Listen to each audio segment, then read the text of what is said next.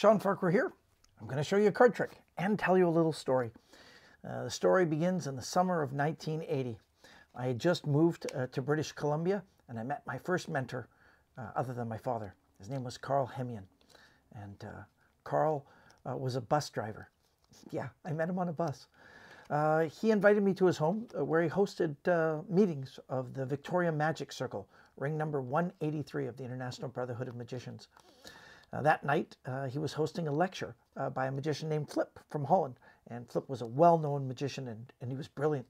And that night, I bought Flip's lecture notes. They were $20. It was all the money I had in the entire world. And when I mean all the money, it was all the money. I couldn't even afford bus fare to go home, which was a big deal.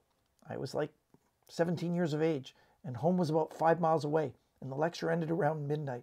So that's like a 2-hour walk from midnight till 2 in the morning.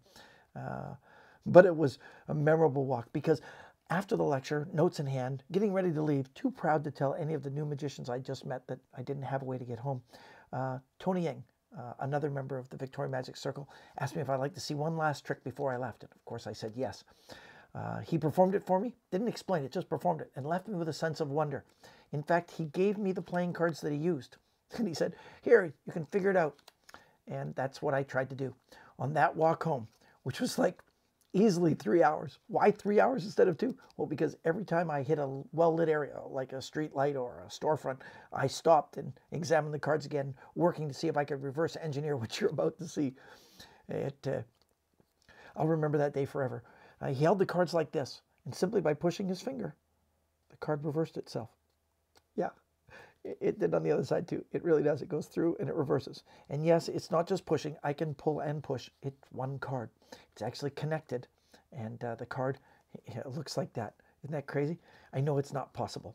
In the beginning, the cards both face the same direction, like this.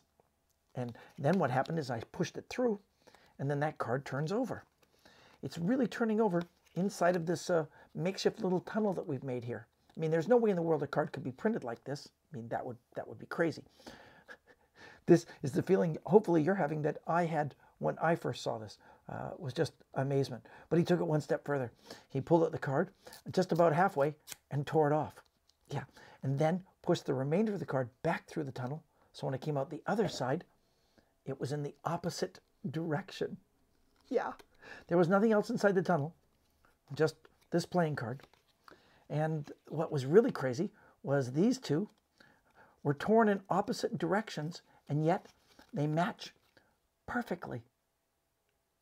Isn't that crazy? This was such a fun moment in my life for magic. It just amazed me. And I hope it amazed you too.